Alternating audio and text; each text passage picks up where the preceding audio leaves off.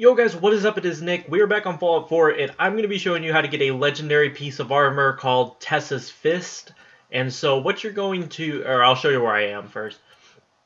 So, here I am. This is the Peabody house. If you help a kid named Billy find his home, you will find this area. Also, around here is University Point, which is the place where I showed you how to get the unlimited ammo, or the never reloading gun. There's Jamaica Plain, Gunners Plaza, Nepenset Park. There is some stuff over here that I just haven't discovered yet. I will be discovering it, but there is some stuff over there. Here's the castle, the Gwinnett breweries, and then the two railroad stations. So it's up here in Quincy Ruins. You need to find Tessa. If you come from the north or the top side of the map, you'll have to go through a lot more resistance. If you come all the way around, if you wrap all the way around and bring the kid back home and then come up through the bottom here, you should find Tessa right there. Okay, so there's Tessa. Let me pull out my gauze. It does more damage. So there's Tessa right there. I don't know where she thinks she's going. What the heck? Where is she going? Oh, there she is. Come here, Tessa. So she's in power armor. It is a piece of Raider power armor, as you will see in a minute here. Does she not have a gun? I don't think she has a gun. Okay, so there it is. Oh my... the hell? Dude, really? Really, Gunner Corporal? I'm in the middle of something. Okay. So back to her. She has some interesting stuff on her, not anything of too importance. I like this helmet though, so I am going to take that. The caps, none of this really matters to me. You get a T-51 torso, which I wish I kind of would have broken so I don't have to have that weight. But here it is, Tessa's Fist. The big thing with it is it quadruples durability. It is a legendary weapon, and the current mods on it are the standard plate and hydraulic bracers. Let's go ahead and head back to my main base, and we will take a look at what upgrades you can actually throw on this. Let me run away so we can so you guys can see what kind of upgrades, if any, you can put on, because the Raider power armor has very limited upgrades.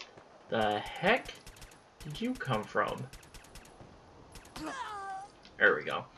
I love this pistol. It's not the best pistol ever, but I like it. That's why I've been trying to make it as good as I possibly can, because I like using it.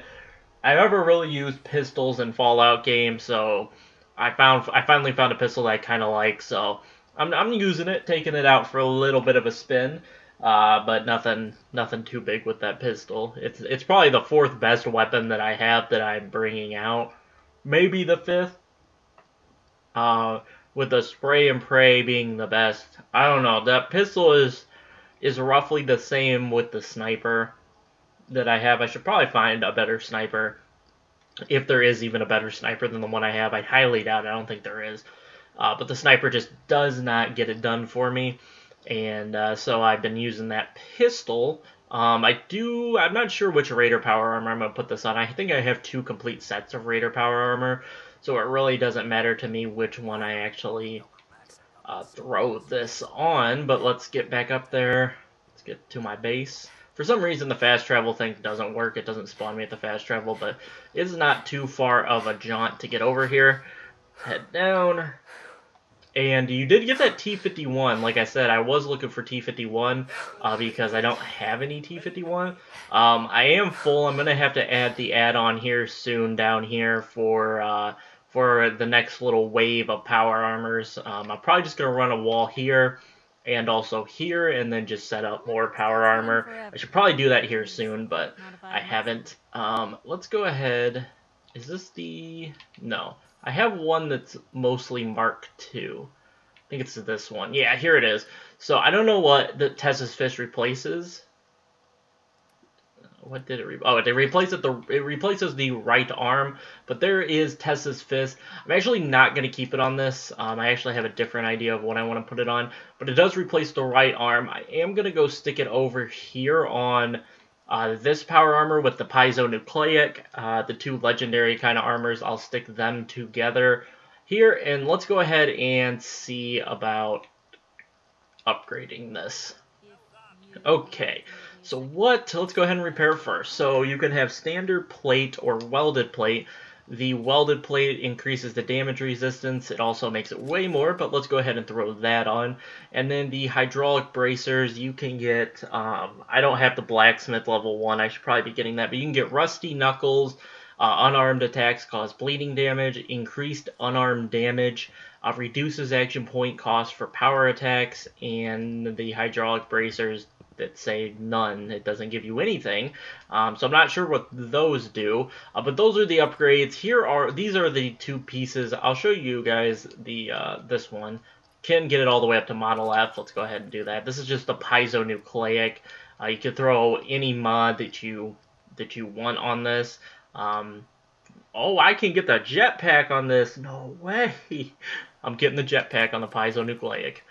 And so you can just mess around with this. I think I'm going to go winterized. I do like the winterized look. But that is how to get the Tessa's Fist power armor, and also what it looks like, as well as the upgrade. So we do have a couple pieces of legendary armor now. I'm assuming you can get a full set of power armor that is legendary to go with the piezonucleic and Tessa's Fist, but we still need both legs, the left arm, and the helmet. So I will be keeping my eyes out for those. So I hope you guys enjoyed, and I'll catch you guys in my next video. Peace out.